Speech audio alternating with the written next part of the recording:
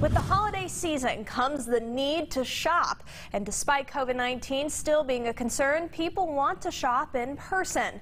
Reporter Allison O'Connor has some tips on how to stay safe during your shopping trips. Here's her report. Holiday season is upon us, and while many people are shopping online due to the COVID-19 pandemic, a lot of people are still physically going to the stores for the Black Friday deals. So here's some tips on how to keep yourself and your purchases safe this holiday season. Think of areas in your car that you can hide stuff to where they're not easily visible if I were to look in.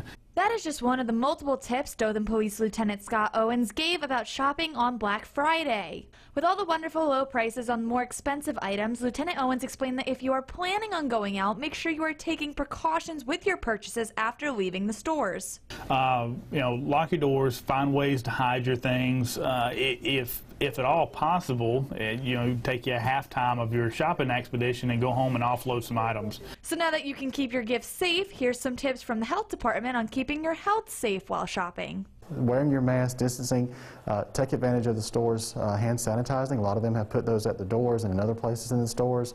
Use that often. Sanitize your buggies, those kind of things will go a long way to making your shopping experience safe, but also those around you. Director Kirkland also said to utilize the curbside pickup many stores have and to shop online whenever possible. So remember, if you are going Black Friday shopping, make sure to wear your mask, keep your distance from others, and bring a little bottle of hand sanitizer. Covering local news first in Dothan, I'm Allison O'Connor, WDHN News.